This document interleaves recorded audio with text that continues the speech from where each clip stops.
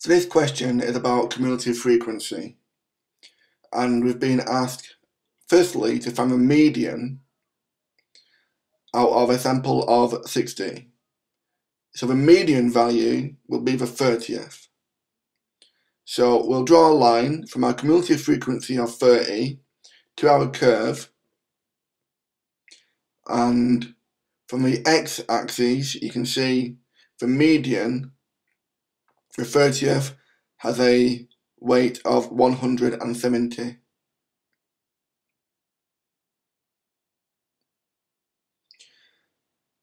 We're going to plot that on our box plot. And we're just going to mark off our box plot the minimum weight, which is the left whisker at 153 and the right whisker at 186.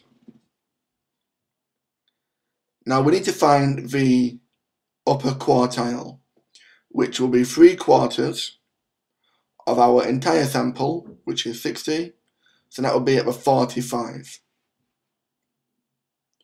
So like we did for the median, we'll go across at 45 to the curve and down to our x-axis, so the upper quartile is at 175. Now the lower quartile is at 1/4 of the maximum cumulative frequency, which is 15.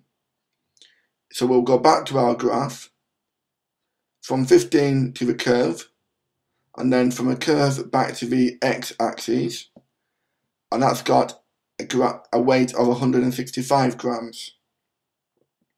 So we'll just mark that off on our box plot.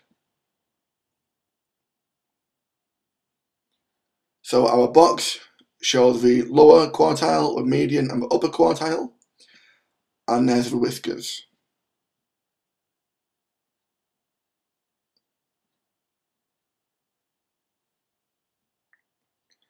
Now, to compare the distribution, we're going to make a comment on the median average, which shows that on average, nose with fertilizer weigh 8 grams more.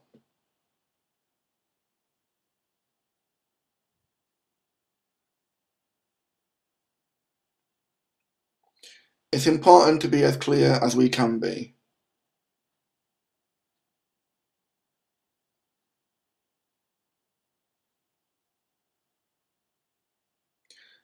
And the next comment will take into account the interquartile range.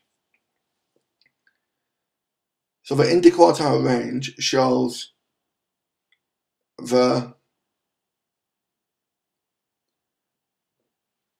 group without the fertilizer